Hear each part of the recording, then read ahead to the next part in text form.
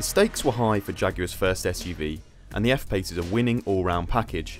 It's for that reason it snatched our prestigious Car of the Year award.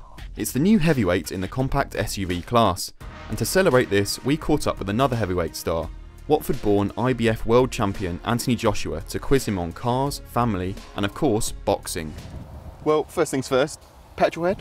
I was never really into cars, and I'm learning more.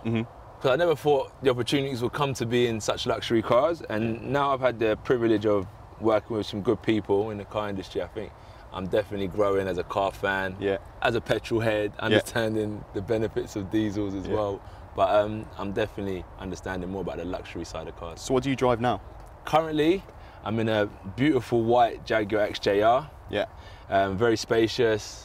See that if you're driving one of those, you must be a petrol head. I know. I don't go over 30 mile an hour. No, of course. Go over 30 mile an hour. It definitely doesn't go in sports mode. It is cool, and it's a car that you want to cruise in, and it's a car that you want people to see you in. It's supercharged, so if I'm late to training, it's got the poke I need to get there on time. But besides that, it's a really nice luxury car. And what about the image? Do you like what it says about you?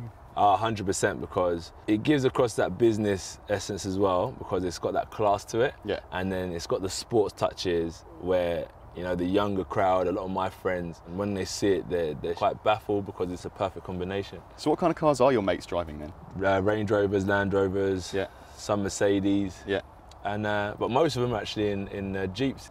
So it's a good addition to the pack now that they've got this, because people could switch over. So what do you think of this then? Unbelievable. It's been needed. It's been needed, and that's why I think the XJR was a perfect choice before this came along, because people, you know, their cars are like their second home, so they need something affordable. My uncle's going to get one of these. It's very affordable, and it gives you the space you need as well. But what I like is that it's not so bulky. They've kept it perfect combination if you like the slickness, the sportsness, but if you like the space as well. So is this your next car then? I honestly wouldn't mind. I'm very happy with the XJR currently. I haven't test drove this yet, but until I get it out on the roads, I won't be able to say. But from looks and space, it could work. It can definitely work. And is that why that's why you're not driving an F-Type or something like that? It's just not big enough for you? It's good for the street cred, but not good for my physical structure. No. Is it just your physical structure, or is it all your kit and everything? Like we'll find a way to get the kit in. We'll find a way to get the kit in. But you know, I had a sports car. I think it's the XK. I had that one, and it was unbelievable. You know, the roar on it, the look on it, the 4 exhausts, everything. I can go on for ages. The sports seats, but I do long trips to Sheffield, and to get here takes me about an hour as well, so I do a load of driving.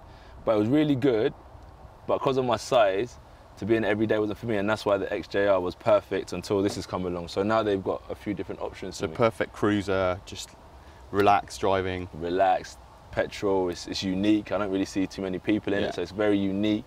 They have different options, and I like the white as well. When it's clean, it just looks phenomenal. You can see it coming from a mile away. So what's your dream car then? What's the ultimate goal for you? You probably expect to say a Bugatti or something, but I'm happy. The XJR for me is perfect. Or Range Rover, because of the space. It's slick. It's an everyday car. You can go anywhere in it. I can put up next to a Ferrari in my Range Rover, and we're on the same level. So it's perfect for me. I know that's a sports car, but this is my everyday slick car. So for me, I'm happy with those two. Because you bought your mum a Range Rover Sport, didn't you? Yeah. She got I think it's a black edition, a black pack. It's funny, she's so careful in it, but with all these new sensors and stuff, she's getting more confident, so it's nice. It's nice for her to be in a car like that. She didn't expect it, and we surprised her, so it was a really good time for her. And she loves it? Yeah, she actually does love it. She really does love it. She goes around in work, and people think she's doing much better than she is and stuff like that, but she loves that. She loves the compliments. I think if I gave my mum a Range Rover Sport, she'd run a million miles. She's more of a mini kind of person. Is she? Yeah. So I think the same as well. So that's what I'm saying, with the space of it, with the sensors and stuff has helped her. But I think being high and having that authority on the road, I wanted her to experience that. And she's getting used to it now. So, and we've got a big family. So I think it's perfect for her in a sense, Yeah, so you're going to be buying them all cars soon? No. What I can do is advise them on the best cars. I can put them in touch with the right people. They'll all be driving XJRs. This is, they would be, to be fair, or the F-Types as well. Have you ever had any like accidents or bumps or scrapes? How strong this car is, funny enough, is my car was parked out, was at training camp, and then I've come out and I've seen there's a little scratch on the side, it's white, so there's a little scratch, and then the bonnet just popped out a bit. You know when you just need to, the back part popped out, and I just tapped it back in. I was thinking, who the hell has hit my car? So I'm looking around, couldn't see, and it was actually my coach's car, and he's reversed into it. His car looked like it had been in a serious accident. The Jaguar just had a little scratch on it, and the back had popped out. So they're real strong cars. So they're tough. Yeah. Moving on a little bit to sort of boxing rather than cars. How do you think things are? Obviously, you're not going to Rio. How are things looking for GB? I've managed to take myself to becoming a world champion, but funny enough, I haven't left the setup. I've kept a real close relationship with them. I go there as much as I can to work with the boys. So they've actually helped me progress from being an Olympian, an amateur, to becoming a respected professional. So that's how I know that the progress that they're going to make in 2016 will be phenomenal. As long as they can get it right and win 4 to 5 times, I think that, you know, we'll bring home a good number of medals. I don't want to put any pressure and say what colour they will be, but I definitely believe they're capable of getting, I think, 5 to 6 medals. Nice. And do you ever miss competing in the Olympics? Well, it's hard because the Olympics is every 4 years, so you wait a long time.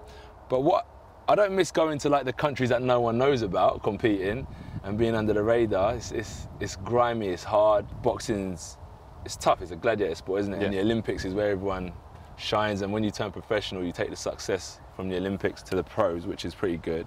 But what I do miss is the team spirit. When I first turned pro, I was training just me and my coach for years, just like out here. Just us two. It's a very one-on-one, lonely sport. So I miss that team spirit. That's why I try and keep a good relationship with them. Yeah. And do you have any tips or little nuggets of advice for people who maybe want to follow in your footsteps one day? One of the top things I'll say is you need to work hard to get yourself in a position. Then you can't be cocky. You've got to be humble because you need a bit of luck. I think you need that work ethic in general, understand what's right for you and what's wrong for you, and apply more of what's right. You always need a bit of wrong in the mix because it gives you a bit of character. Yeah. But I think you need a bit more right. So keep on plugging away, better in yourself. And then as you're meeting people on the way, you need someone to just flip the switch and say, you know, I like that guy, and I'm going to do right by him, and I'm going to try to push him on to the next level. And I'll put those two things, so work ethic and personality, and when you've got them combined, the world's your oyster. Nice one. All right, thanks very much. Drive safe. For more on the Jaguar F-Pace, take a look at our first drive by clicking on the window on the left. Or, for our impressions of the XF Saloon, click the window on the right. Click the play icon for our latest video and on our logo to subscribe.